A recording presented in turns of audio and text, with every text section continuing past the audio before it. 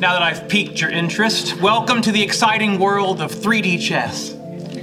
Why don't you just admit you only want to play this game because you always play it with Leonard and you miss him? You overestimate his significance in my life. Do I miss how he makes a face on my toaster waffle with syrup? No. Do I miss the way he fixes the zipper on my jacket when it gets stuck? I don't think so. Do I miss how we say goodnight to each other through the walls of our bedroom using Morse code?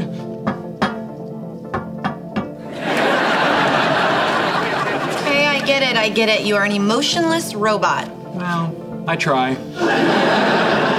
All right, let's just get this stupid game over with. Great, I'll go first. By the way, how are you with zippers? Why?